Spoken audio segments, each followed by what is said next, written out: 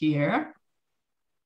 So as you've just heard there, we are going to be recording the session just so we can put it up on our YouTube channel afterwards. So hopefully everyone's happy with that. So welcome to our offer holder webinar, focusing around the topic of accommodation and the local area. My name is Ruta. I am part of the student recruitment team here at Newcastle University Business School. I am joined by my colleague Kirsty, who is just going to be in the background. Kirsty, do you want to introduce yourself? Hi, everybody. My name is Kirsty. I'm the International Student Recruitment Manager. I'm also here to help with any questions that you might have. But Ruta, you're in safe hands with Ruta. Brilliant. Thanks, Kirsty. So you'll see that we also have some of our business ambassadors on the call.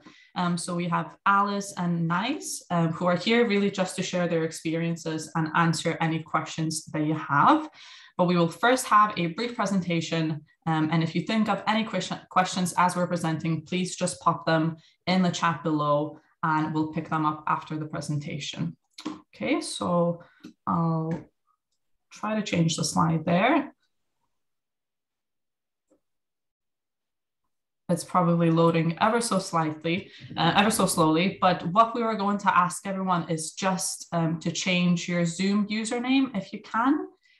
So if you could just change that to your actual name, it'll help us take a register. Okay, so to start with, let's see what accommodation options you have as postgraduate students here. So you may choose to go with university-owned accommodation. So this just means renting a room or a whole flat through the university. This is probably the most popular option among students. Some students instead choose to live in managed partnership accommodation. So this is accommodation that's owned by private providers, but run in partnership with the university.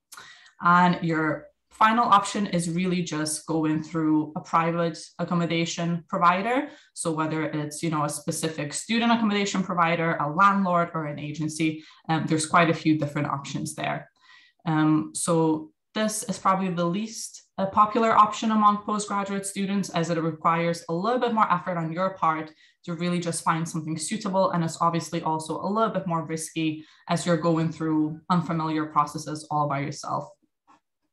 Okay, I'll get on to the next slide. And first of all, we'll talk about university-owned accommodation. Kirsty, could you get onto the next slide for me? I'm not sure if it's just taking a while loading. Okay, here we go. So first of all, why would you choose to live in university-owned accommodation? So if you submit your application by the 31st of July, you are covered by what we call the new student guarantee. So this just means that all new students are guaranteed to be offered a room if they apply for accommodation by the end of July. So this really takes the stress out of finding somewhere to live by yourself. Secondly, we know that postgraduate students come from different backgrounds and they seek different things in their accommodation, and the university really does provide a good variety of room options in different types of buildings for you. Our accommodation has also placed us in the top 20 of the What Uni Student Choice Awards in 2020, so it's well loved by students. Just as importantly, our accommodation isn't just great, it's also really affordable. So you'll see that in 2020, again, we placed 8th in the QS Best Student Cities ranking. And finally, if you choose university accommodation, your rent will include Wi-Fi, utility bills, and even personal possessions insurance. So again, this just makes your renting experience that much easier and stress-free. Okay, so next, let's look at what options you have as far as university-owned accommodation. So there are 5 options for postgraduate students, and we'll look into them a little bit more closely in just a second. But what you need to know is that all university halls are directly on campus, with the exception of Bowsden Court, which is 2 miles away. All uni halls are self-catered, meaning that there's a communal kitchen for you to use to prepare your food in. And what's new for this year, from September 2022 onward, is that you do have the option to add a meal package to your accommodation. So that just means you'll be able to have your meals provided to you on campus via the various outlets that we have. Okay. So I've arranged these 5 options available to you in terms of price. So we'll start with kind of the most affordable option, and we'll work our way through to the most expensive one. So Jesmond Road offers a number of converted townhouses. They're located right next to our Philip Robinson Library and just a 6-minute walk from the center of campus.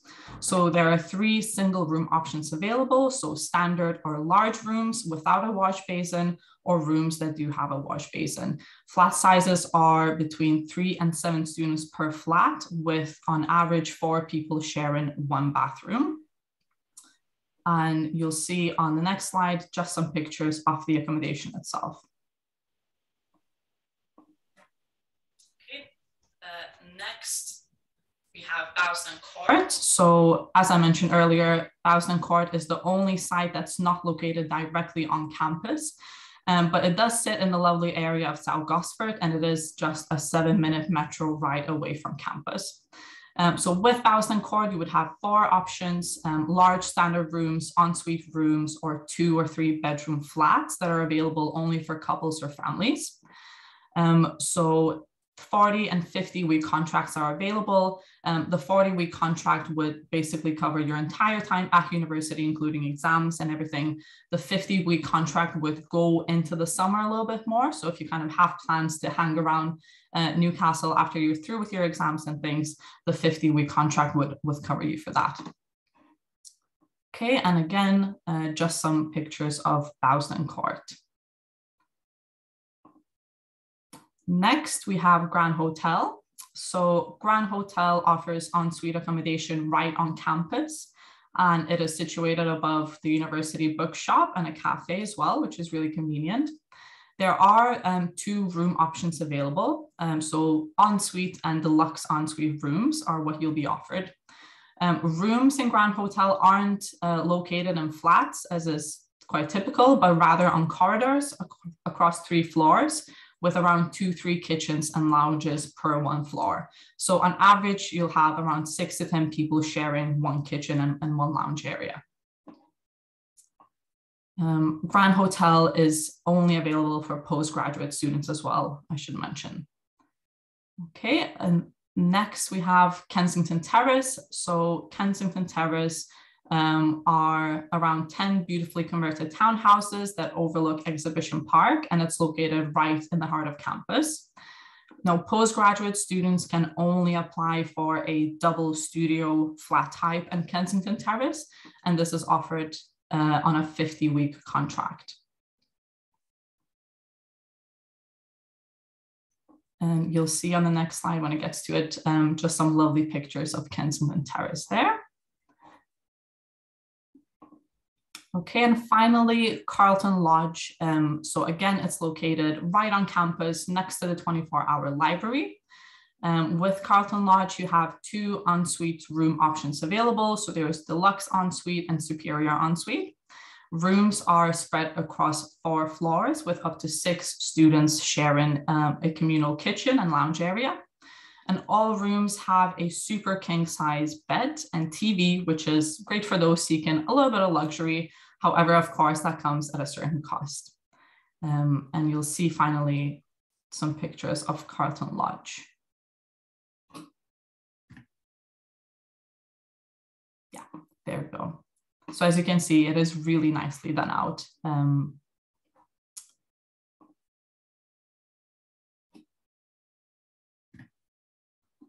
Okay, so just to show you where all of these different accommodation sites are on campus, you'll see, first of all, Jesmond Road, right next to the library, as I mentioned. Bowsden Court, when my little arrow comes up, is not on campus, as mentioned, but it is only a 7-minute metro ride away. Then Grand Hotel is about as central as it gets. As you can see, you're right on the edge of the city center and right on campus as well. Kensington Terrace, again, right in the heart of campus, really close by to Exhibition Park. And finally, Carlton Lodge is right next to Jesmond Road, and again, right next to our library. So all of the accommodation sites are really, really conveniently located right on campus and right next to the city center. Okay, so if you're interested in applying for university-owned accommodation and haven't applied yet, this is just a quick overview of what the process would look like. So first, because applications for university accommodation are already open, you would just receive an email from the accommodation team soon after you receive your offer from us. You would then have to apply online via the application portal. You would need to create a profile on the application portal. So the number you'll need for this will be sent to you in the email from our accommodation team. If you're applying as a single student, you would be allowed to put down 3 choices in order of preference. And I believe it's 2 choices if you're applying as a family or a couple. And once you've applied, as long as you submitted your application before the end of July, you are guaranteed to receive an accommodation offer from us.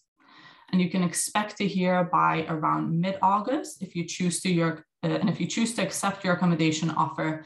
Something to know is that you would not need to pay a deposit. Okay. So with managed partnership accommodation, I'm not going to go into lots of detail here, but something to know is that it's a type of accommodation that's run by private providers, but in partnership with the university. You can see the 3 partnerships that the university has for the next academic year if you wish to explore them. The main thing really you need to know is that very often with managed partnership accommodation, you would be asked to provide a guarantor. Guarantor is someone who's lives in the UK with a UK address, is over 25 and in employment. So this is someone who would essentially pick up your rent should you not be able to pay your rent anymore. Now, for international students, obviously, unless you have family or friends here in the country already, finding a guarantor can be a bit tricky. So the only way to kind of go around this would be to pay your whole rent for the duration of your contract upfront and in full. Okay, and the last type of accommodation to look into is private. So as far as private accommodation, this would be either a room or a whole flat that you would rent through an agency or a landlord. Students really tend to live in areas close to campus, with the closest one and most popular destination being Jesmond, also Sandyford and Heaton. Prices will very much depend on the area that you're in, with Jesmond and Sandyford probably being just slightly more expensive and Heaton probably being a little bit more affordable. And why do some students choose to rent their accommodation privately? There's a few reasons really. You might be slightly older than the average master's students and therefore want a little bit more privacy and independence. You may just want to meet people outside of university so you can expand and diversify your circle of friends. But there are, of course, disadvantages to renting privately as well. So it can feel a little isolating, especially if you're renting a studio and live alone. And the big one as well is that if you're renting privately, then you don't have the security of being protected by the university. And therefore, if something goes wrong, it'll be up to you to kind of deal with the agency or your landlord. Okay, but if you are going the private route, I would highly advise that you explore the advice and guidance available via our Students' Union.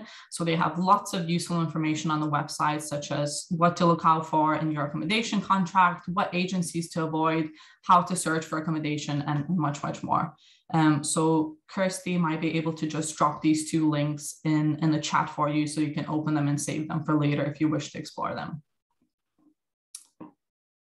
Okay. Okay, so next, let's quickly look at some of Newcastle's top sites. So first up, we have the business school on the left, which is where you'll be based for the majority of your lectures. The business school is very conveniently located close to both the city centre and the main campus, and it's also part of the Newcastle Helix site, as you can see on the top right picture. Helix is where business meets science, we often say. So it's home to the university's National Innovation Centers for Data and Aging. It brings academia, the public sector, business and industry together.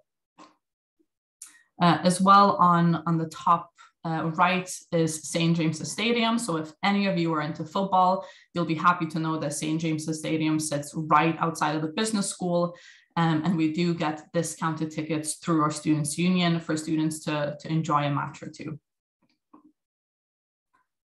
Okay, so next is the quayside and all of Newcastle's bridges.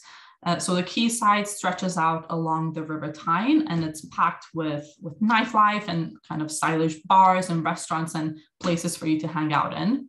On Sundays, we have something on called the Quayside Market. It's just a market which kind of sells local produce, crafts, and street food. And you'll notice as well quite a few bridges in these pictures. So you may be surprised to know that 7 main bridges go across the River Tyne, and really they're quite an iconic symbol of Newcastle.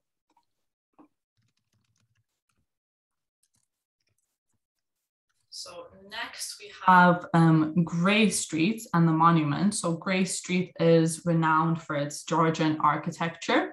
In 2010, it was voted best street in the UK by BBC Radio 4. Grey Street is just another one of those streets that's packed full of restaurants, bars, there's a cinema, and it also leads towards the monument, which you can see in the top right picture, sorry, top left picture.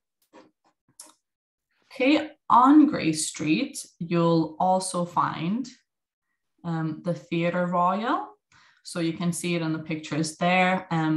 It's a building that's only one of 9 Grade 1 listed theatres in England. It's a neoclassical monument and Newcastle's culture engine. So it hosts around 400 performances each year. So again, something to look into if you're not kind of big on the nightlife side of things.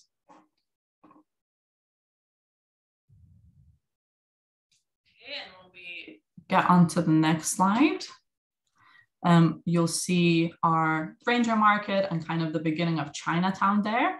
So Granger Market is a large indoor market known as Newcastle's first supermarket, and it's well loved by students and locals alike. It's got lots of kind of small traders and local businesses, you know, so you'll find everything from florists to jewelers to bakers to butchers to greengrocers in there.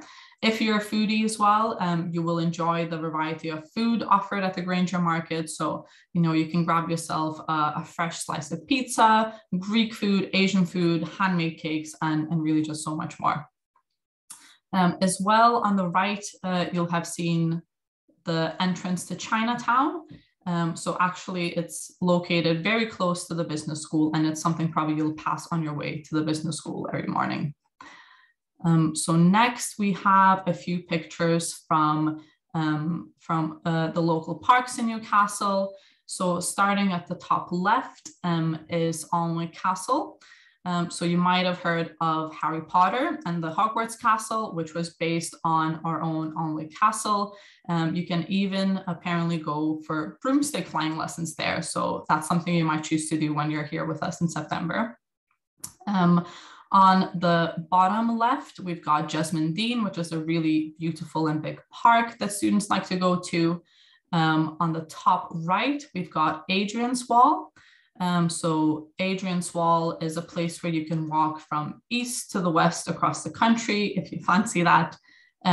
It's nearly 2,000 years old, and it was built by the Romans to keep the Scots out. And finally, on the bottom right, it's the statue of Angel of the North, which is, again, something quite iconic to Newcastle and something you may well pass when you come see us here in September. So next, there's just a few pictures of the coast. So if you guys had a look at the map, you'll know that Newcastle has a really beautiful coastline, and we are quite conveniently located next to the seaside. So some of UK's finest beaches and kind of dramatic coastal scenery you'll be able to find here. and seaside towns like Tyne, Whitley Bay are linked by a number of metro stations, so it's quite easy to get there from the city centre.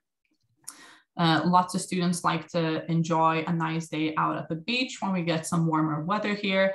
And you may well find yourself having some fish and chips, or maybe just getting into water and experiencing surfing or paddleboarding, kayaking, and exploring lots of the ruins that are dotted along the coast as well. And last but not least, perhaps not the most exciting place in Newcastle, but a very important one to you guys. So this is our international airport.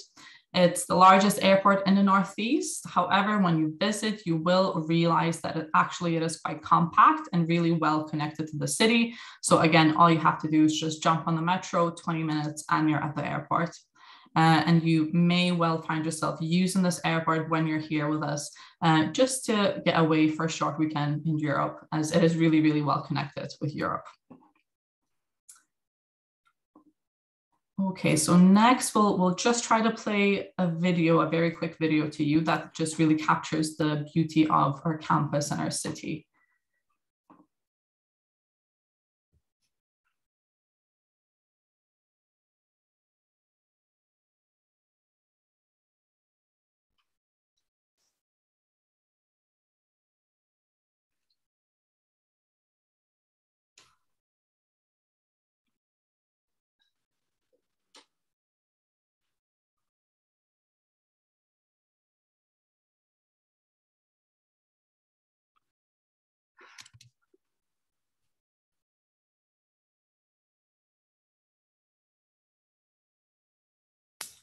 So hopefully that's given everyone a taste of what awaits you here when you join us in September. And now we'll just move on to the Q&A part of this webinar. So to start, I will ask our business ambassadors to just introduce themselves and maybe mention the program that they're studying. So Alice, can I start with you first?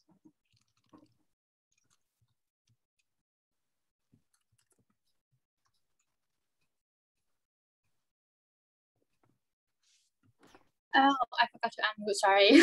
That's fine, were you on mute there? That's okay.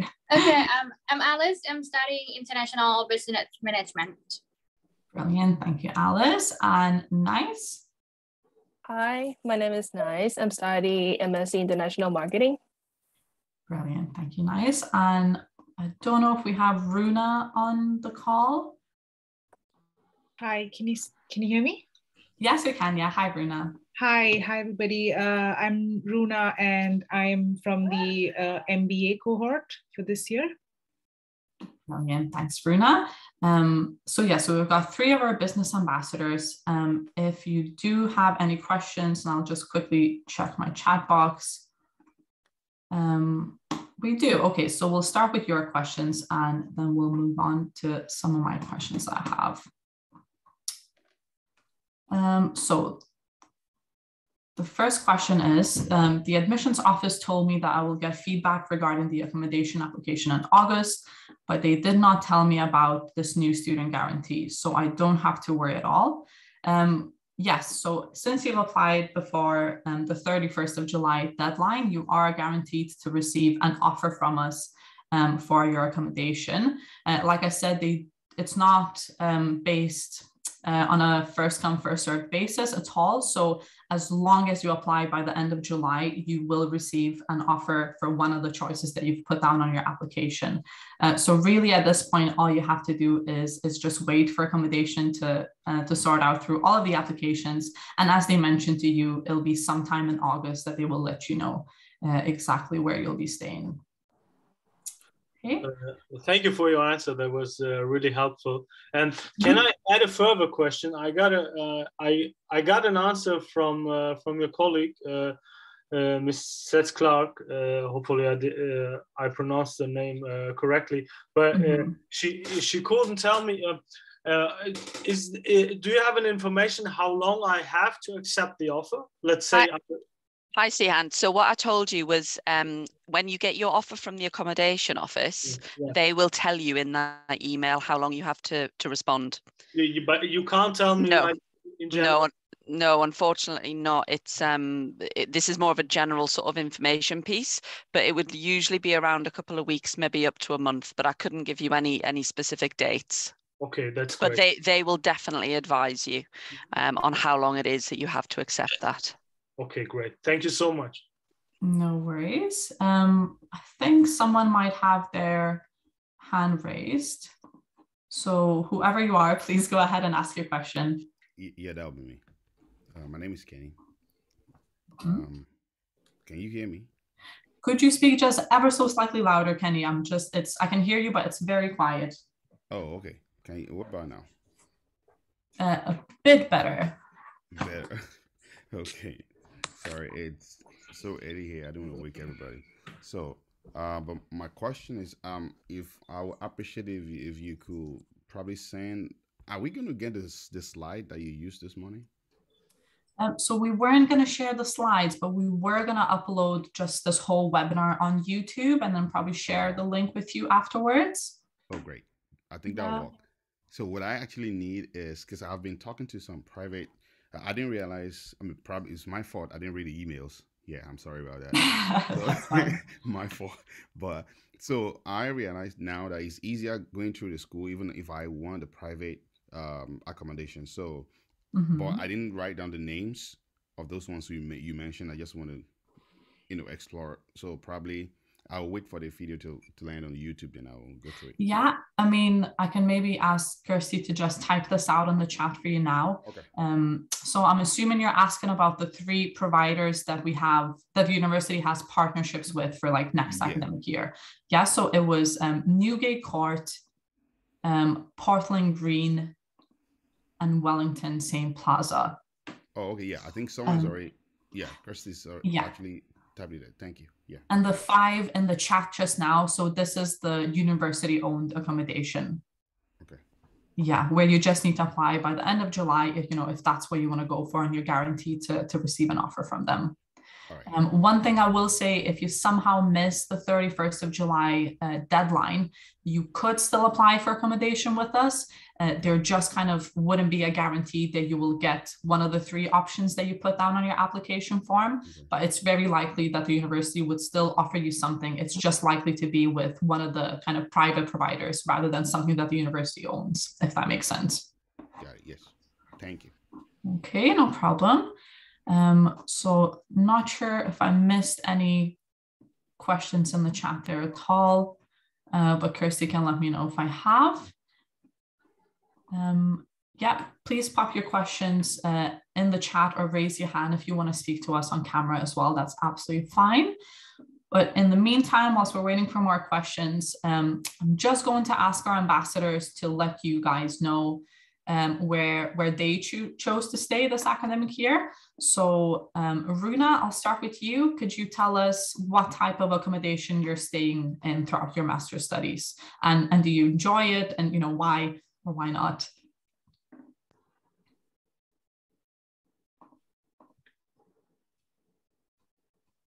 Runa, are you on?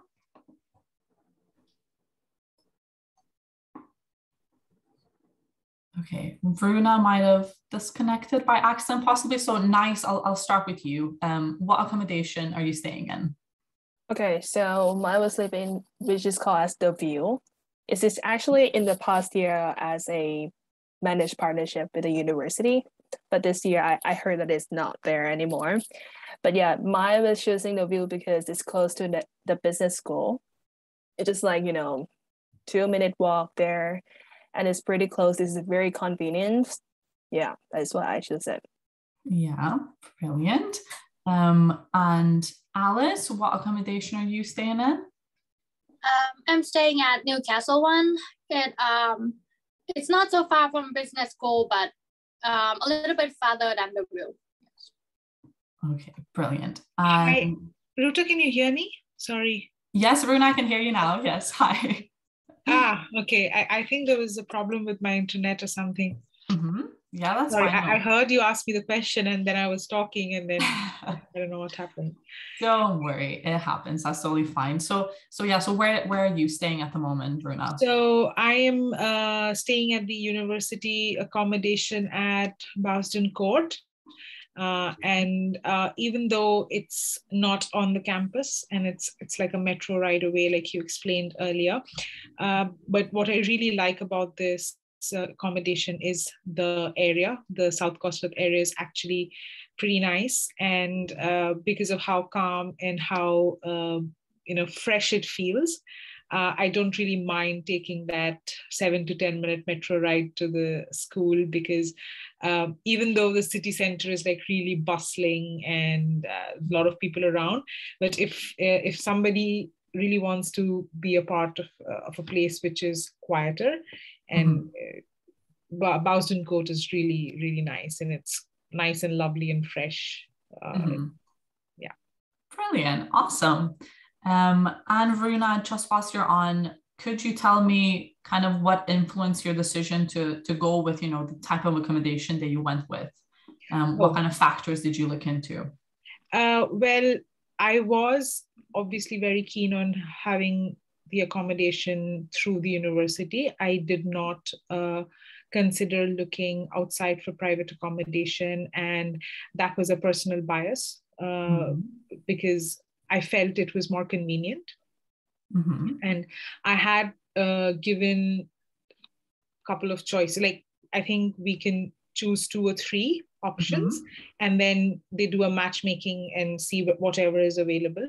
So my criteria was I need an ensuite. So I wanted an ensuite, and I wanted it to be a university accommodation. So to be very honest, my first choice was Grand Hotel, and second was Boston, and third was Jesmond. But I'm glad that I was given Boston Court.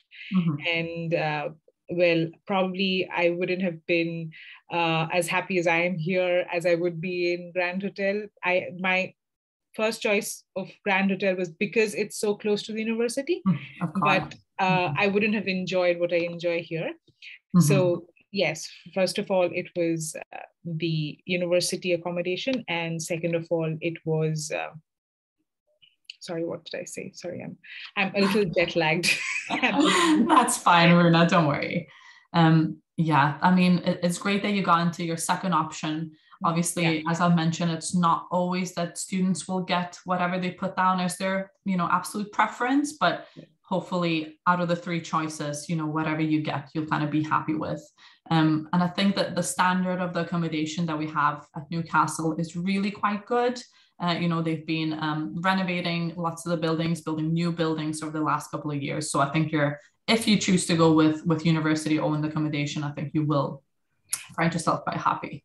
And also, it's very secure. We have periodic security checks, and you have a proper kitchen and a common room, and everything is set well. And you don't really have to worry about the security factor at all. Because I haven't stayed in a private accommodation, I don't know whether that's a problem or not, but definitely in Bowston Court, because it's for a PG, it is a PG accommodation. We don't have UG students here. All of us are either PG or PhDs. So we have that kind of environment around, which is similar to what I would like to have, given that I'm a PG student, and obviously there's a difference. So that really worked out well for me. Brilliant. Excellent. Thanks, Runa. So I do have a question in the chat. So the student says, I have quite a general question. Why did the current students decide to come to Newcastle, and are they satisfied with their choice? So nice. I'll put this to you first of all. Yeah, sure. So actually, Newcastle University is my first choice ever, because when I searched for, marketing field of study, Newcastle was come up on the top list. And, all the academic lecturers were very, very specialized in marketing. That is why I choose Newcastle because of this as well. Secondly, it's because of the city. Newcastle is very convenient. It's a compact city of London. You can find everything here in Newcastle. And, as Ruda said about the place attractions around here, you can go just 10 minutes, 20 minutes to the beach. It's really convenient. Sometimes you might feel stressful and then you can just like hop into the metro and go to the beach. It's very convenient. And, you know, student here is very, you know, multicultural students. You can find all international students from around the world here in Newcastle. So it's very, you know, a good place to stay. Yeah, definitely. I totally agree. I think especially at the business school, there's a really strong multicultural student community going. Obviously that applies to the rest of the university, but it's definitely true for the business school. Yeah. Great, thanks, nice. And Alice, the same question to you. Why did you choose to come to Newcastle, and are you satisfied with that choice? I chose to come to Newcastle because first, it's the living cost. It's not as expensive as London. Actually, my dad kind of prefer London, but yeah, I want to save some cost, so I chose Newcastle. And also about the food, I heard there are only few cities that have Chinatown in UK. Yeah, and I'm not good with cooking, so I I can buy some Asian food in Chinatown. And also pretty much the same as nice because I love the beach as well. So yeah, I think it's the perfect location and low living cost. Yes, you're absolutely right. It is super duper affordable, especially when you compare it to some of the universities, you know, down south, London, like you mentioned. But, you know, we are really well connected to the rest of the UK, I think. And, you know, especially nowadays, there's a train that only takes 2.5 hours and you're in London. Yes. So if you do fancy kind of visiting the capital for the weekend, it's kind of easy enough to do, I think. Yes. And Runa, I'll come to you again with the same question. So what influenced your decision to come to Newcastle? Oh, you're on mute, Runa. There you go. Sorry, can you hear me now? Yeah. Yeah. So first of all, when I was doing my research on which university to choose, obviously I was checking, you know, some of the accreditations and the ratings and stuff like that. And the MBA for the Newcastle University Business School is well accredited. We have 3 accreditations for our MBA, and we are consistently ranked within the top 150 on the QS. So that was definitely one of my and these are the numbers that I'm, you know, talking about are from previous year, and they have definitely improved this year. And in addition to that, it is one of the Russell Group universities, which is quite prestigious in itself. So these were some of the factors that I considered. And then in my initial days, when I was in touch with the university in trying to get help, the staff was very helpful, and I got all these information that I was looking for. Also, I was lucky enough or fortunate enough to be a part of the scholarship scheme, and that was really, you know, it was very attractive for me, and I'm glad that I made that decision. And apart from that, the city, yes, it's a student city because we have 2 universities in this city, and it's very student friendly. And like Nice said, it is, you know, it's very close to the beach. It is actually quite beautiful. When I arrived, it was winter, and from where I come from India, it's the winter is not this harsh, but then you get used to it, and the summer is actually quite lovely. It's a lovely day today. It's nice and bright and sunny.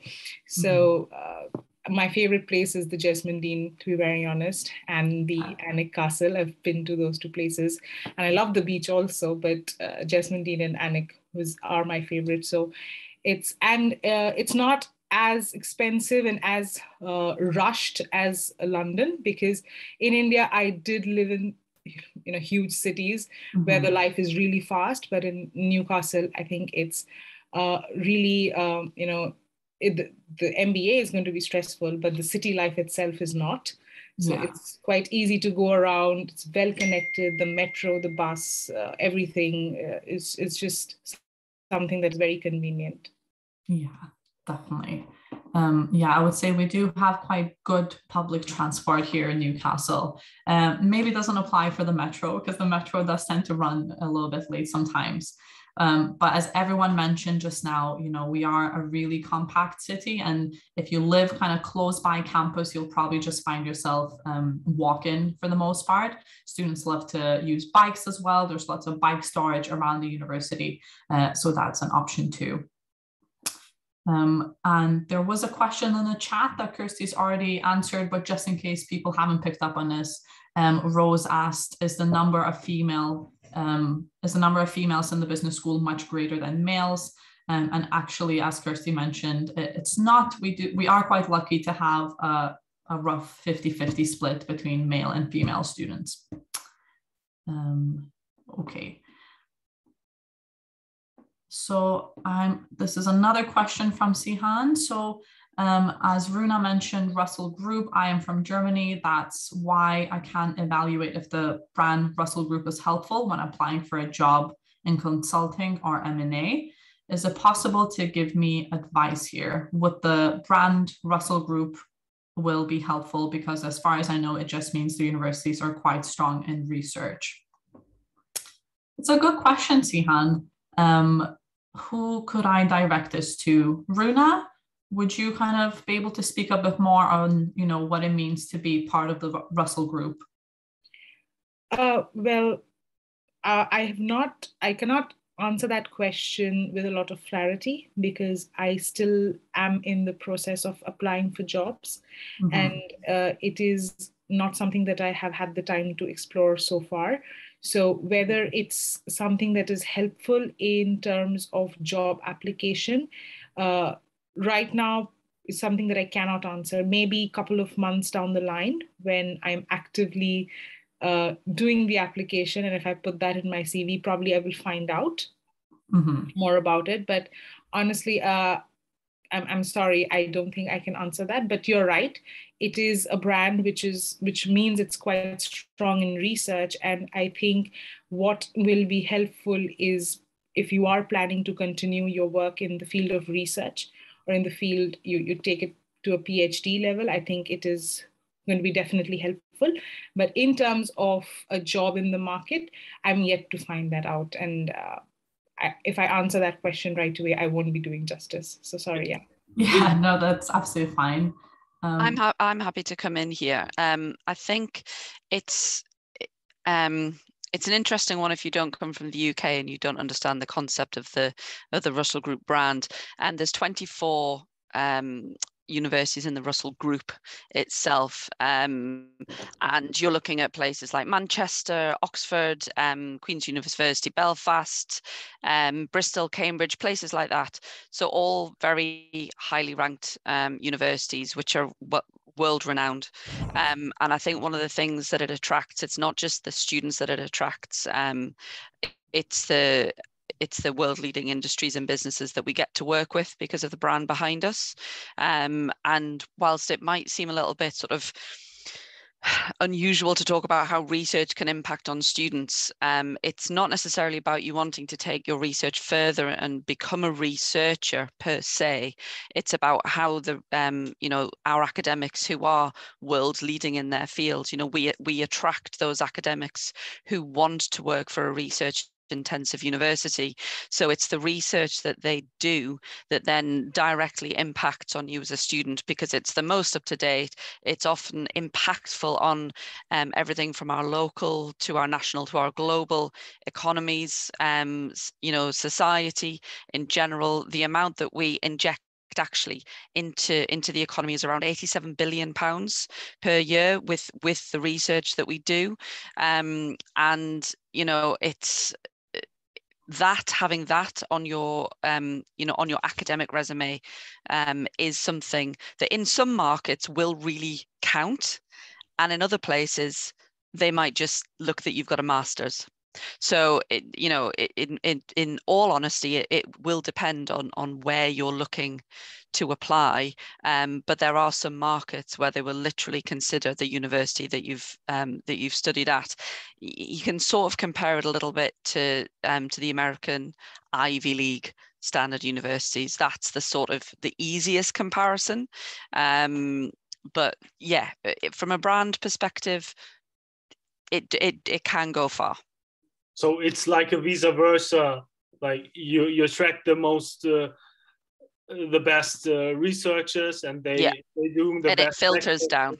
Okay. Yeah, it filters down. And if, you know, for those students who maybe want to get more of an in-depth sort of like deep dive, say, into their field. I know, for example, we've got one of our global human resource management students is actually he's taken on work as a research assistant within our human resources research community. So he's getting a lot of experience, and he doesn't want to do a PhD, but he wants to be able to show that he's got that experience, has really done that deep dive into the subject that he cares passionately about. He does come from a 6 years in work already before coming to do his masters, and so he's then able to take part in this research in his field, which he can then take out into the world of work. So it's kind of a trickle down effect, but you know, like attracts like. So we get the amazing academics, we get the the world leading businesses who want to invest in us and our research that will then infer on what happens globally and locally, importantly for us. Thank you. That was really helpful. Good. Hey, thanks for your question, Johanna. It's a really good question. So we got another question from Rose in the chat. Rose said, can I change my course after I enter Newcastle? Kirsty, you might have to correct me here, but I don't believe that that's an option with masters. It's a bit of a difficult one because it really depends. Our entry requirements tend to be fairly standard across the board. You certainly couldn't go from, say, a master's into an MBA, for example, because that has got very different entry requirements. But if you were wanting to go from international business management into marketing, it may be possible that you could do that, but it would have to be a very, very quick decision because a year-long master's program is a very intensive academic year. And so you hit the ground running from the get-go. And if you miss more than a week, maybe two of your initial teaching time, then you really are set on the back foot. So that would have to be a discussion with the program, the degree program director from whichever program you want to go to, and the degree program director from the program you are coming from. But you would have to have a good reason as to why you really didn't want to continue on your program. It's why we do sort of give you the opportunity, if you're not sure about what you want to study, take the opportunity to come and talk to someone like myself, like Ruta. If we can get you in front of a student who's doing the program that you're interested in, you can ask them questions. If you've got questions that we can put to an academic, we can relay their responses back to you. But we're here to help you make the right decision the first time if we can. So I'm going to finish by saying it's not a definite no, but it's possibly not. Okay, thanks, Kirsty. Rose, hopefully that's answered it for you, but please do put another question in the chat if you've got anything else. We've got about 10 minutes left of this webinar, guys, so do get your questions in if you've got any questions whilst our ambassadors are still here. In the meantime, I just wanted to ask, Alice, I'll start with you. How do you find the locals in Newcastle, Alice, and what do you make of the Geordie accent? I think it's I would say it's unique. People here are very nice, but in terms of Geordie accent, it's a little hard for me to understand sometimes. Yeah, but people are very nice. It's like they talk to you and they welcome you, I think. Yeah. Yeah, we do have such a large student population in Newcastle that I think whether the locals like it or not, they've had to, come to like students. So I would say definitely in my experience, everyone gets along really, really well. The students like the locals and the locals like the students as well. Is that your experience too, Nice? What would you say? Yeah, They are super nice. Actually, especially I went to, you know, the Cringer Market. They're all local people just selling things there. And I went there, they're all really nice, like all helpful things. And especially for Newcastle University, they also have like online classes for Geordie as well, Geordie language in the very beginning. And I just joined that class and I just learned some, you know, vocabulary, sentence, and it's quite amazing accents. I mean, it's nice. Well, how interesting. I had absolutely no idea that we do this. Is this something done through the Students' Union or? Yeah, student unions, like in the very beginnings of the terms. Yeah. So quite a few of you that choose to come here in September, you might want to take up those classes, or, you know, just go rogue and just socialize with as many Geordies as you possibly can. And yeah, then you learn that way. Kirsty, could you just check? I think someone's in the waiting room. But I cannot for the life of me get onto that screen now to accept people. Let me see if I can find that. Thank you. Okay, so Rose asked another question. What job opportunity is there in Newcastle for part-time jobs? So I can definitely help with that, but I don't know if you, Alice, Runa, or Nice have any experience with this, with like part-time work alongside your studies? No, not for me, because as you would know, that the MBA is very, very intense, and I just did not think that I would have the time to, you know, manage both, because I didn't want to compromise on my main goal here, which was to focus on the degree. So I did not go into that line of finding a part-time job. Of course, yeah, no, totally understand. Yeah. Alice or Nice, have you guys had any experience with part-time work? I haven't had any part-time work yet, but a lot of my friends have part-time job. I think we can work up to 20 hours a week if you have student visa, I think. And I think they all have pretty good time working part-time job. There are lots of restaurants that will accept you, I think. Yeah, absolutely. Yeah, like Alice said, I would say finding part-time work here in Newcastle is fairly easy. So if you want to work just in the city, like Alice mentioned, in a cafe or a restaurant or a hotel, something along those lines, there's plenty available. And I would say then it might be good for you to come a little bit earlier before the year starts, because usually in September, there's a big rush of obviously students moving into Newcastle, and people do tend to look for jobs to help them support themselves throughout their studies. So some of those part-time roles might kind of go by the end of September if you only arrive quite late. But as well, there's plenty available through the university itself. So we do have an award-winning career service, which really, really supports students of all stages and all courses. So if you wanted to, you could just log on to our big jobs board, where we post various vacancies that aren't just, you know, kind of hospitality or admin roles. There's teaching roles, there's research roles available. There's also a scheme in Newcastle called JobSock, which is a temps pool. So they kind of offer casual work opportunities around campus. So there's no hours guaranteed, but likewise, you're not having to commit to anything. It's just they will email you when there's work available, and you can choose whether to accept it or not. And you, like the students mentioned, you have to make sure that you work no more than 20 hours, because that's what's likely going to be on your visa conditions. And actually, that just applies to all students. You do have to work up to 20 hours per week during term time, during holiday periods. So times like Christmas and Easter or the summer holidays, you are allowed to work a bit more. Okay, Rose, hopefully that's answered that for you. Sihan has asked, does the university work together with banks from the city and the big consulting companies like McKinsey, BSG? Kirsty is nodding, so I'll take that as a yes. Yes, they do. It's something that we're actually really proud of. And I was asked this question not so long ago from someone else. And so I reached out to someone in our careers team for graduate destinations to show sort of like where our alumni are going as well.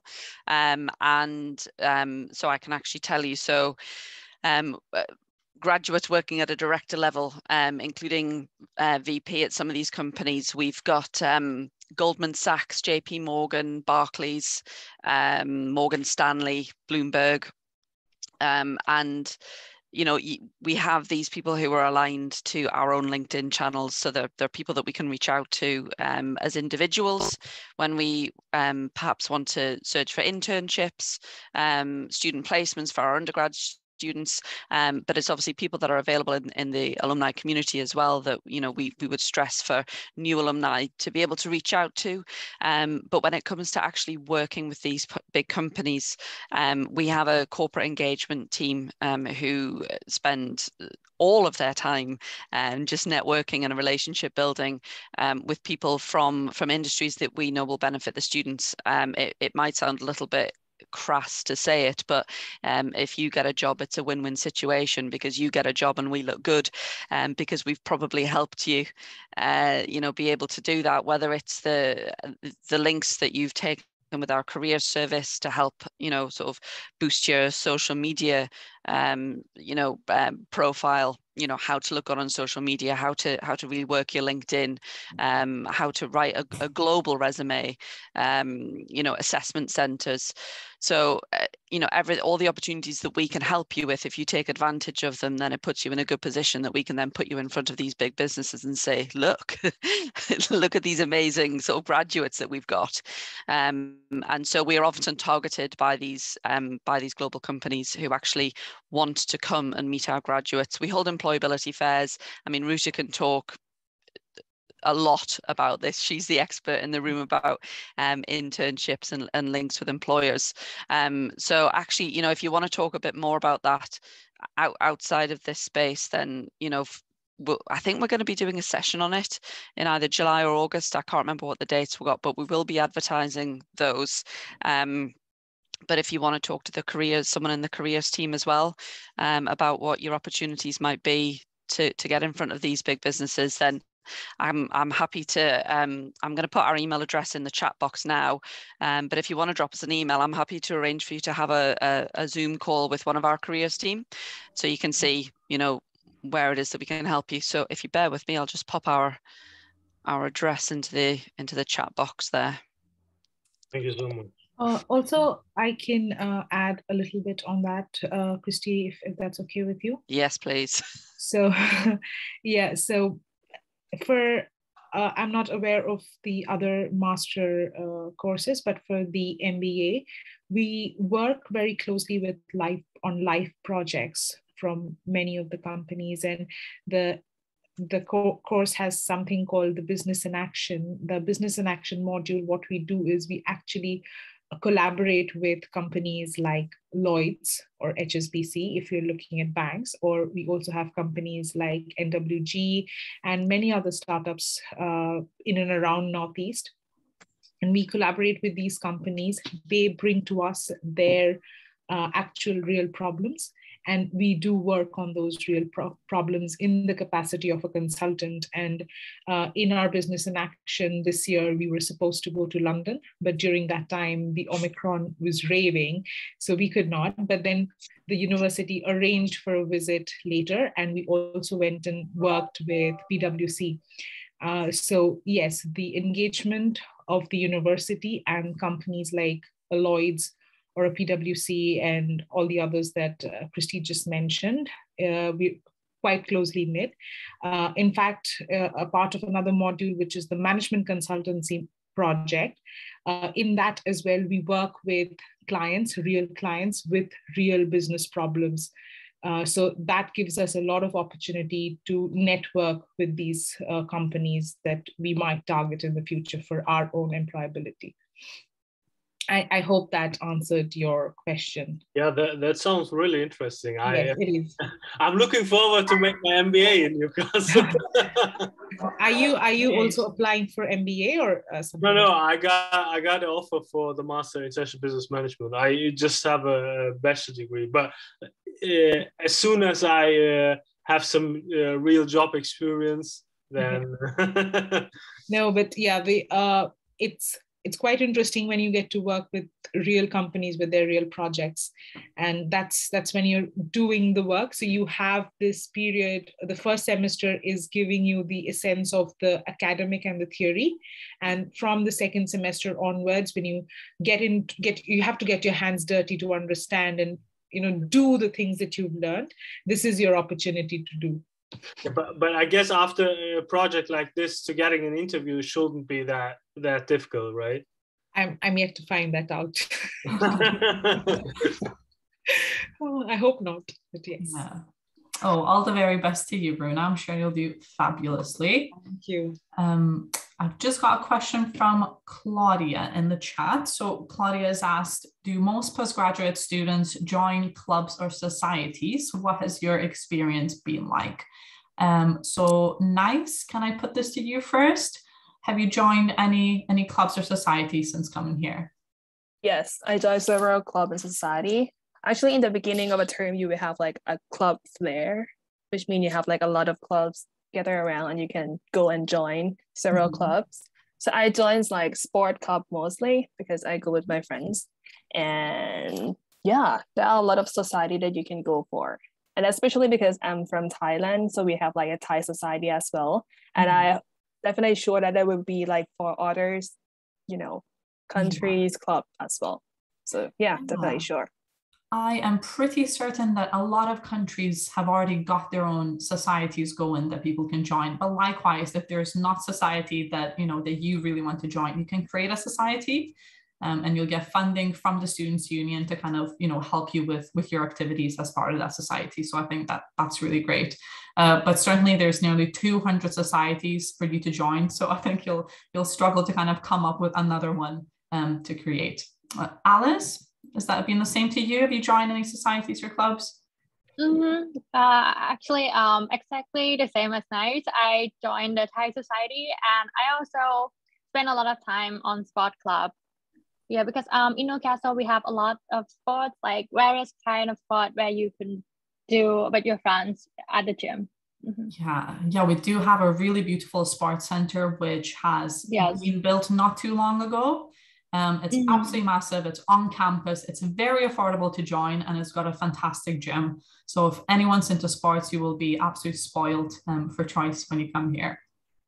Okay, so Claudia, hopefully that's answered your question. Next, no problem. Next, we've got a question here. Do the courses at Master's Program of Business School have intense schedules? So, I mean, on the whole, I'd probably say yes. If you look at it more closely, it's probably going to depend a little bit on your particular program. Obviously, you will not find out what your schedule is until you're here in September and your lectures and your seminars are about to start. But if you'd like to get more of an idea, you could contact us just at the email address that's kind of below your message. And we'll be able to send you like a kind of an example of someone's schedule, someone that's on your program. So it'll be kind of a timetable from this year. And obviously it's, unlikely they'll be the exact same next year, but it can give you an idea of how many contact hours you have during the week. I'm just going to go through to see if I can find a presentation that I have an example timetable on, and I'll share my screen very quickly, but it is a very good question. I would say if you consider your master's study as a full-time job, 9 till 5, Monday to Friday, if you're not on a lecture, sort of considering what you might be doing outside of that for self-guided study is what we call it, then it's probably the way that you would almost free up your spare time. I'm just going to see if I can show you this just very, very briefly, because we are getting other questions. But you consider that this is the international business management. Ruta very rightly said it will probably change depending on what program that you're going to be undertaking. I know Runa will probably be laughing because the MBA is particularly intensive, and it is a little bit more sort of hands-on on the MBA.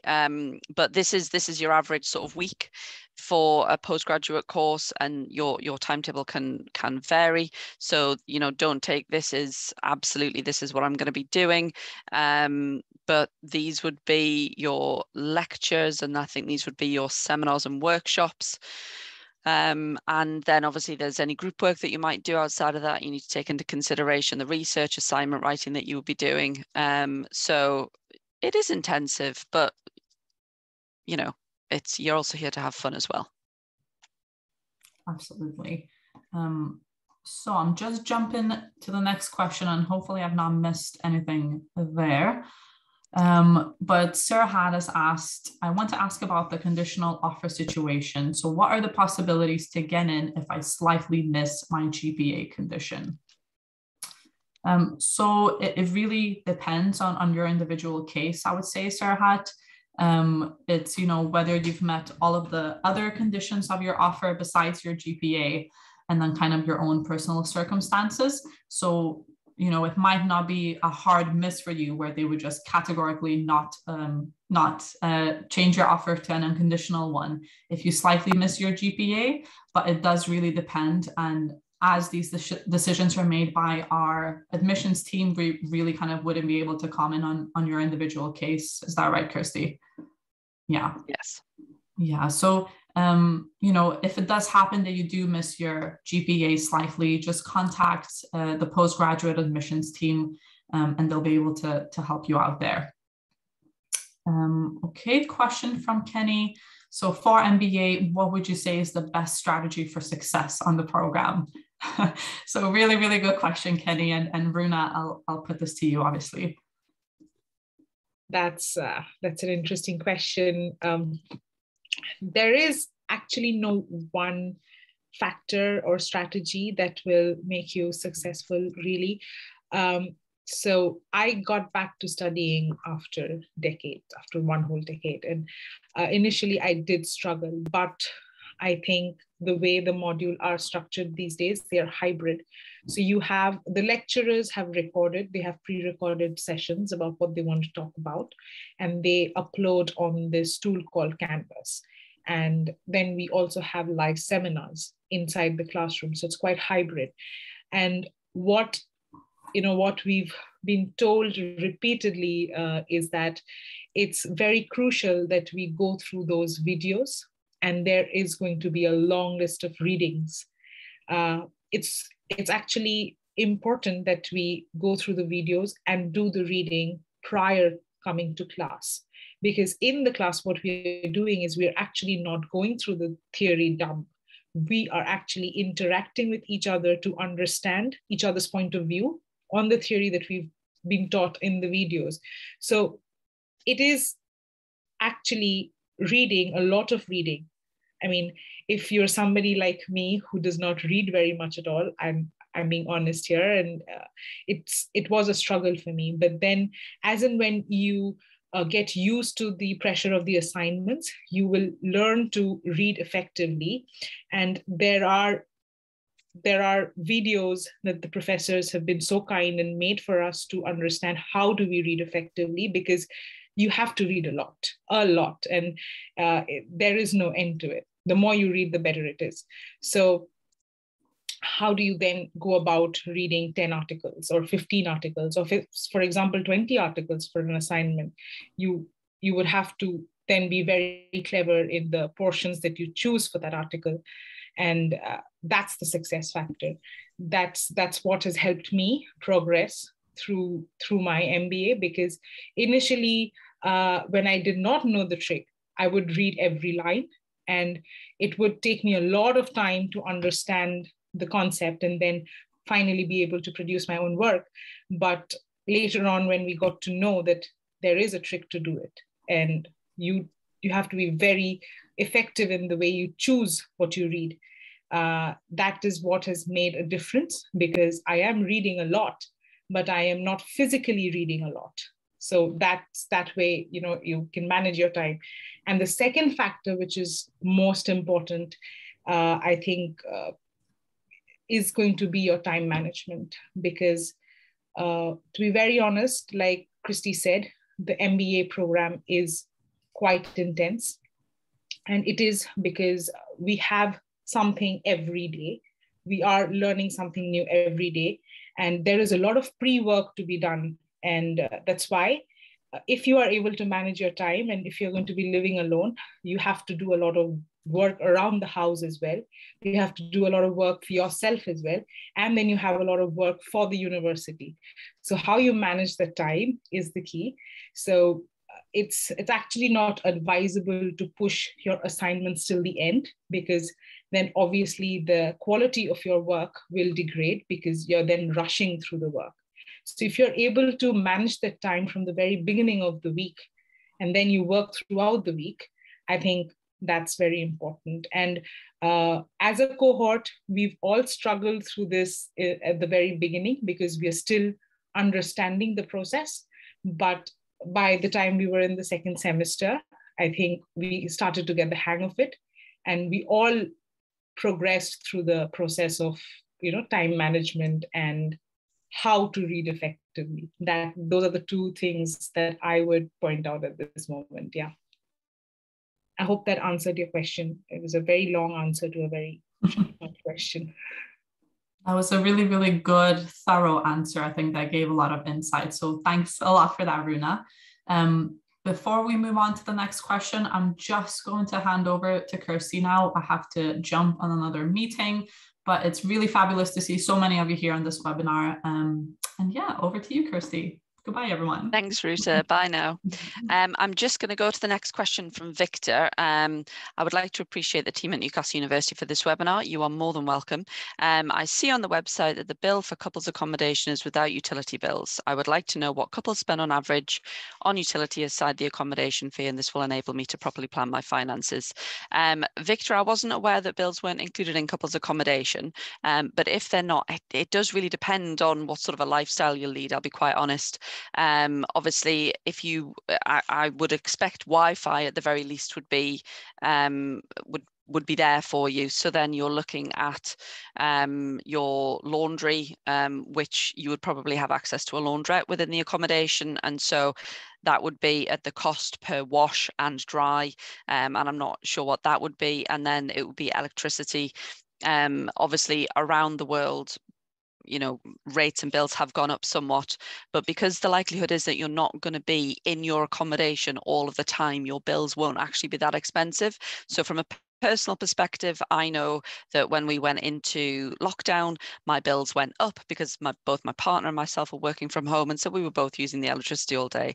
But now that we're predominantly back in the office, my bills have now gone back to a normal level, and they're actually quite significantly lower than they were before, because we will just work from the office.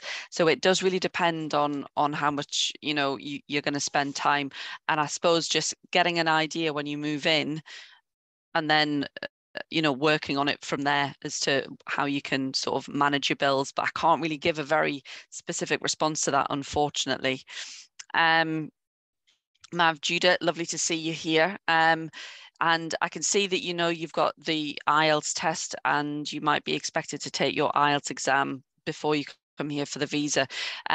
That we do accept other tests other than IELTS, and I don't know if it might be worth looking into another test for another test centre that might be available, so things like TOEFL or Pearson or Cambridge, but that's something that you might want to have a look into, and stay in touch with Mariam. Obviously, with the MBA, myself and Dave are aware of the IELTS situation, and yours. So stay in touch with us outside of this meeting, and we'll be happy to support you. But it might be worth, with the IELTS test centres not necessarily being available, that you might want to look at another test that we do accept. Rose, are the lessons face-to-face or online? I'm going to come to Nice and Alice and Deborah here. I'll come to Nice first. How have you experienced your teaching? Because I know that we did start coming back into the office. So everything that I do is hybrid. It's either virtual or face-to-face, but it's mostly face-to-face for me now. Yeah, so actually right now everything is face-to-face. Everyone come back to study in class in person. but there's still some class that still hold in online as well. So I would say it's hybrid, but mostly on face-to-face one. Alice?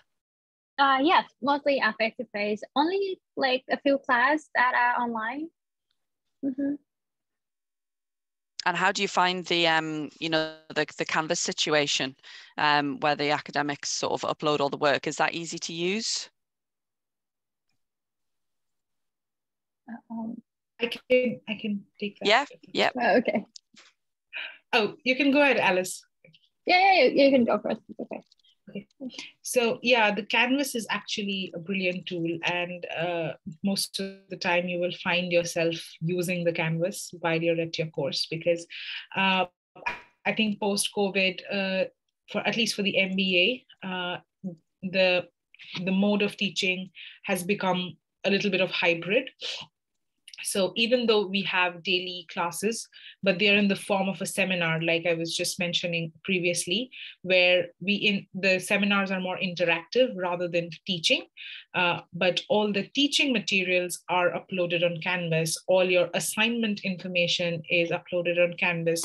If there is a change in the course, if there is a change in the date of the class, any notification or any announcement that needs to come from the professor to the student, it is done through Canvas. And there are various sections. You have the module section, you have the assessment sections, you have the announcement section, and it is quite intuitive in nature. So it's like using any other app. And you can have it on your laptop, you can have it on your phone, you can have access to it on the go. And for me, it's been very effective. So say, for example, I need to really catch up on a reading that I haven't been able to do the previous night. I can just open up that on my Canvas on my phone, and on my commute to college, to the university, I can just look through it. So Canvas is something that will make your life easy, actually, because you have everything on it, and you're not then looking at 10 different places. You don't really have to be very vigilant on your mailboxes, because the notifications come through Canvas. Can I add something? Sorry. Please do add. So actually, I feel like sometimes having class online is great as well, because you can go and study everywhere you want. Actually, you might be bored sometimes staying in your room, so you can go out and study somewhere else.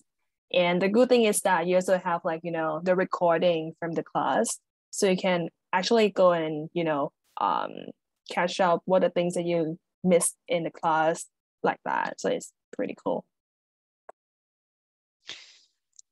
I mean, we use Canvas as staff members as well, and just being able to connect on it at any time of day, but also from wherever you are. I think one of the positive things about, dare I say it, about the pandemic is that we've all learned to work a little bit differently, and it's that sort of like work-life balance from the work side of things. So yeah, Canvas is something that we're quite proud of, and I think the academics do use it quite well, and they try to keep it as engaging as possible.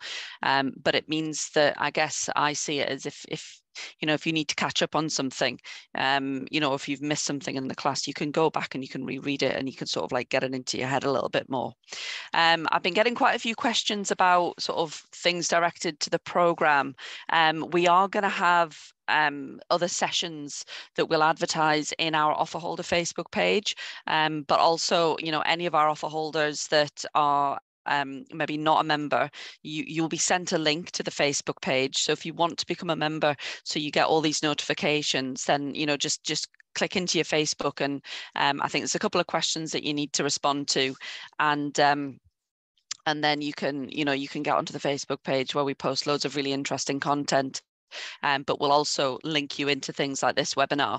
So we are going to be doing other sort of program specific session, and also a careers and internship session. So we'll keep questions about programs and things for those other sessions. And if you've got any questions about the city and the region, or anything more about accommodation, then this is absolutely the best forum for that. I'm just seeing some of Judah, you're saying in regards to accommodation for my MBA, my understanding is it's available from September. Can we get access to it in July? You can speak to the accommodation team to see if you can get early access. Obviously, you would then be charged from July in advance before you join in September. It can be possible. It depends on if the rooms are available. If the students have moved out, because obviously some of our students do stay throughout the summer because we do run on a 3-semester basis, but it certainly is possible. And if not, then you can get short-term student accommodation through private providers. So we can certainly help put you in touch with different places like that. I know we had a gentleman from Columbia on the MBA this year, and he started off in private student accommodation for a few months before his partner joined him, and then he went into privately rented accommodation. So there is that option as well. Let me see. Are you talking about Edmondson, Christy? I am talking about Edmondson, yes.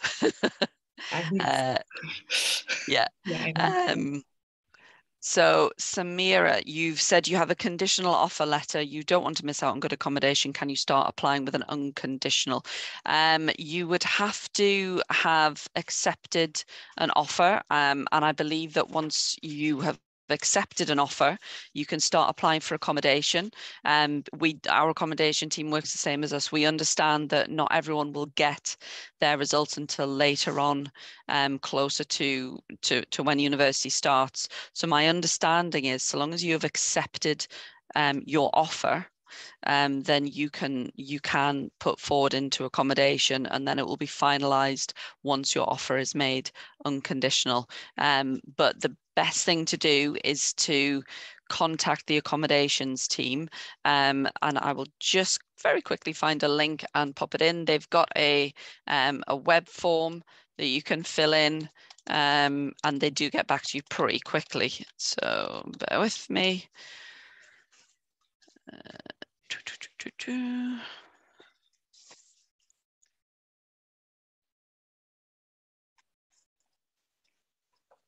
So within the accommodation page, I'm just going to put the accommodation page up on the chat function there. Within there is a contact us section at the bottom of the page there, Samira. So you can, if you fill out the web form, then somebody will get back to you without a doubt, and you can put your question to them. So I'm just wondering, do we have any more questions at all?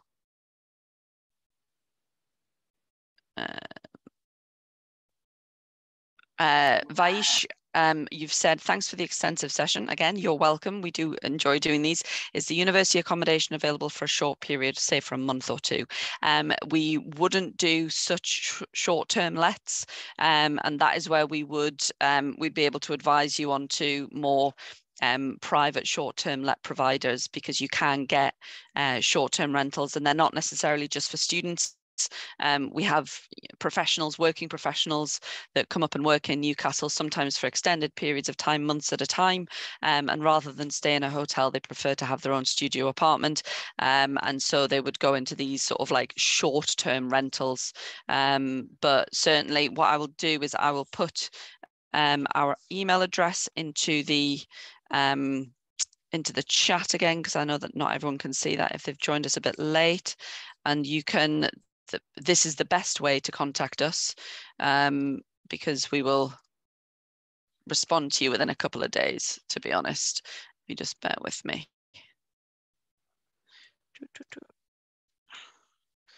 Sorry, I'm multitasking here.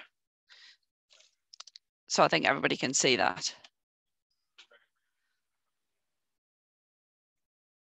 Okay. Do we need to pay any deposit for accommodation? Alice, when you booked your accommodation, did you have to pay a deposit at all? You're on mute. Okay, it was like I think it's a long time ago. I'm not sure. I don't think I have to. Yeah, I don't think I have to, but I kind of pay the whole amount, I think, at that time. Yeah. I think that was yeah, mm-hmm.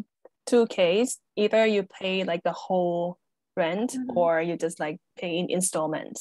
So if you pay for installment, you basically have to pay for deposit. Yeah. Yeah, but they also have like the guarantor or something. So they might not ask for a deposit because they have the person mm-hmm. who they ask money for anyway. Yeah. Deborah, what was your experience? Because you're in Boston Court. Yes, so I had opted for the installment option, the 4 installment, and I did not have to pay anything upfront, but every quarterly, I have an invoice sent to me with a payment link, and it's pretty straightforward. So I do not have to pay anything upfront. It's just after every quarter is when I receive the invoice and I have to make my payment, because I chose for the installment type. Yeah. Generally what we find is you wouldn't be asked to pay a deposit. What would happen is, once you join university, you enroll into the university, obviously you've picked your accommodation by this point, you'd then be given a finance plan. And like Runa says, you can either choose to pay in installments, or you can choose to pay upfront. But the accommodation will give you those choices. So it's not like when you're confirming your place at the university. But if you were to go into privately rented accommodation, then the likelihood is you'd be asked for a deposit or a guarantor. And if you went through an estate agency, a letting agency, and you went through a private landlord, then they're legally allowed to ask you for a maximum of 6 weeks deposit, which has to be protected in a government scheme. Your deposit would get refunded to you. One thing I would advise is that they can, and this is sometimes the issue with going into private accommodation, they can remove some of your deposit if you've damaged the property, if they are going to have the property professionally cleaned, then they can hold back some of the deposit from you to pay for that cleaning. But that is all written into your contract, and so whatever the form of accommodation you decide to take, a very, very important piece of information is, do read the terms and conditions of your contract to understand what you are liable for as a tenant, but also what your landlord is responsible for doing as well. It's really important to keep you safe. I'm just going to go through. So Serhat, should you apply for accommodation, whether your offer is conditional or unconditional? If you've been made an offer from the university and you've accepted that offer, then you should receive an email from accommodation. And at that point, that is when you can start applying for your accommodation. So if you've received that email, then absolutely, start applying. If you don't make your grades and you can't join us in the end, then don't worry, you won't have been charged. Your accommodation will simply be freed up for someone else. So yes, if you have received an email to start making that application, then do make that application. Mavjuda, why would someone choose private over the university accommodation? Is it cheaper? On the face of it, sometimes if you are looking at privately rented accommodation, and I know you, so I assume that you probably wouldn't want to take a house share with people that you didn't know, but there's obviously 2 different types. You can go into a house share where you will literally rent a room and you will share the facilities like the kitchen, the bathroom, the living space with the other people that live in that house. The headline rent that you will often see is for the room only, and so that can be a lot cheaper. So you might be looking at £80 to £90 per week, depending on where that room is based and where that house is based, what the location is. And at that cheap, you're probably looking quite far from the university. So then you would have to consider your bills on top of on top of your room. So that could be gas, electricity, Wi-Fi, water. And if you're sharing a property, then there is the issue of splitting those bills. And if you're living with strangers and somebody likes playing on their computer all night and using all the electricity, and then someone else likes having really long hot baths and they're using all the water, and you're actually, you know, you're not doing those things and you're out at university and you're studying, but the bills are still split equally, but you're not using all of those different facilities, then, you know, you might not feel that it's particularly fair that you're paying the same sort of like split amount as the people that you're sharing with. So there's those sorts of things to take into consideration.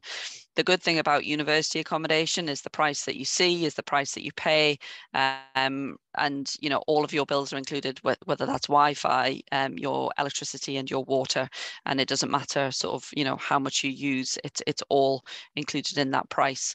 Some people choose private accommodation simply because they want to live in an apartment by themselves. Some people bring their families to come and live with them, and so they would want to have a house or a flat. So it's very much an individual accommodation. Raghav, what is the minimum contract length for university? We tend to work on an academic year, whether that's the 40 or the 52 weeks. And so, but if you go into the accommodation page, and I linked that just previously, if you click onto the accommodation page, then you'll be able to see that each accommodation has different contract lengths. And the only time we do shorter contracts is for where we might have an exchange student. But if you're applying for postgraduate study, then you would have to sign up to a full year's worth of accommodation. Mavjuda, if you've applied for the family ones, but you haven't heard from them yet. I mean, what I will say about the accommodation team is now is the time of year that everyone is applying for accommodation. So if you are concerned about them, do click onto the link that I popped back in the chat just a few moments ago to find out if they do have any availability. But again, if you want to get in touch through the MBA inbox, we can always put that question to them and see what they say, so that at least we can get a response for you. Andrew, if you're wishing to pay in installments, how many times will we pay if we're having a 40 weeks accommodation? Is it charged monthly, quarterly or semi-annual? Runa, I'm going to come to you on that. What is your experience with your installments for your accommodation in Bowston Court? It's pretty straightforward, actually. So you don't have to do anything if you've already signed up for the installment option.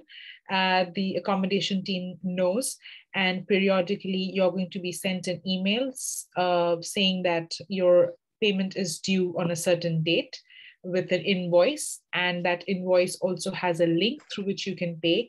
You can choose from various different modes of payment. Either you can pay to the university directly through a bank transfer, or it's an online link that is generated, which you can pay through directly from your bank. So I typically use that link and I go to an online payment gateway through which I then pay it through my bank, which is the Lloyds Bank here. And that's about it. You will get a receipt, and I hold on to the receipt for any miscommunication, because I like to hold on to documents as long as I need them for, and I keep the receipts. So, and then once you have the next payment period, you're going to receive another invoice. And that's how it's done. Thanks, Trina. That was really helpful. Serhat, we've got so you've asked questions to Alice and Nice. Your opinions about postgraduate accommodation. Which ones did you choose? And if you mind sharing that. So Alice, I'll come to you first because you're on my screen first. Mm-hmm. Okay. I chose Newcastle one. It's a private accommodation. And I chose this place. It's basically I didn't have a choice left because I was late. Like I was very, very late. Actually, I was like I was late for a week for the semester. But yeah, it was so late. So the nice places are all gone. So I don't really have any choice. But so but it's not far from the school, yeah. So I just choose this place. That's good. So your message would be, if you have the option, to try and get in early. Yes. Well, actually, if I came early, I would go for either the view or Verde. I think it's partnered with the university, right? What's the name of it? Downing Sorry. Student. I think it's the view in Verde. Downing Student. Yes. Yeah. Just next door. Yeah. If I came earlier and I have no choice, I would choose the one that partner with the university, because now when I'm in private accommodation, when I need help, they don't really it's just like if you it's just we can't really help with things where we don't have a partnership with the accommodation. Yes, that's what I'm trying to say. Yeah. So but I was so late, I didn't have a choice. Okay, so nice. What would you say? Where is it that you've chosen to live? What are your opinions about your postgraduate accommodation? Okay, so basically I live at the View, which is the one that next to the business school, the closest one. So the reason why I chose this is because it's like 2-minute walking to the business school, which is great. But at the same time, I would say the downside of private accommodation is that because you're gonna live with the undergrad, also people from different university, for example, like Northumbria University. So basically you're gonna have like, it's good that you have like a lot of friends from different places, undergrad as well, but it's really noisy sometimes. It's like your schedule for the postgrad and undergrad is totally different times, right? So it's kind of like very noisy and you cannot really focus much on your work. So you have to go to the library instead to working on that. So that probably might be the con of that too. Okay, so perhaps it's better if you can choose accommodation that is for postgraduates only, because the students are a little bit older. The undergraduates, we know they do like to have a little bit more of a party lifestyle because they've got a bit of that longer time to study. I'm just looking at the time here. We're over sort of nearly 40 minutes over our sort of like specified end time, and I am afraid that we're going to have to pull this to a close.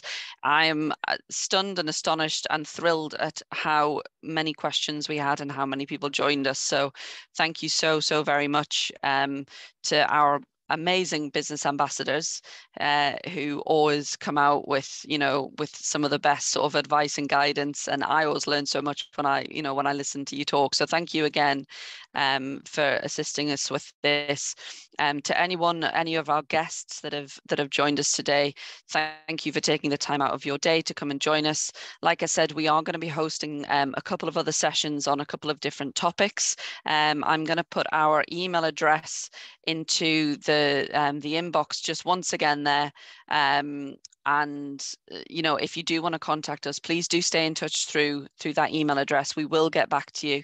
But it's been really great, and I hope that we do see some, if not all of you, in September. We would love to see your faces when you join. So thank you very much, and bye-bye. Bye. Bye, Christy. Thank you. Happy to help. Bye-bye and thank you. Oh.